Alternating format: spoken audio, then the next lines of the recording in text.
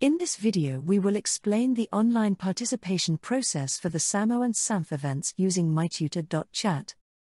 This may seem daunting, but we will talk through each step in turn. Learners can sign up to MyTutor.chat at any time, before or after their teachers.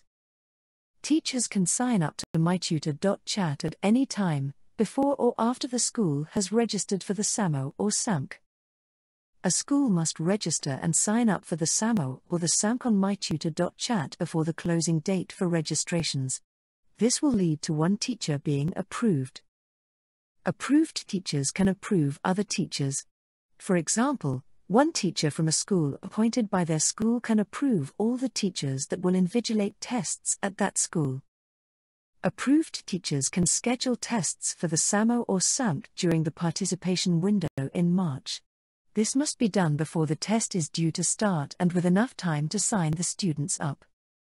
Teachers can then share the event entry code with their learners. The learners must use the code given to them by their teacher to register for the test. They must have set up their MyTutor.chat account by this time to register for the test.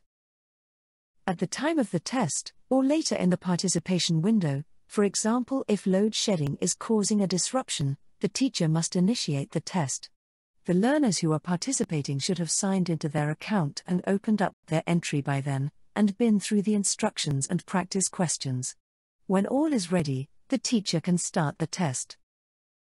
On finishing the test, the learners will receive their results. Shortly after the participation window has ended, the learners will be able to access their scripts, review their submissions and work through the detailed explanations that will be provided to maximize the learning opportunities. Last but not least, learners can prepare and practice for the events coming up. The preparation functionality is available to all, even those not doing the SAMO or SAMC, and those writing the SAMO and SAMC offline using pens and paper. I hope how it all fits together is a little clearer.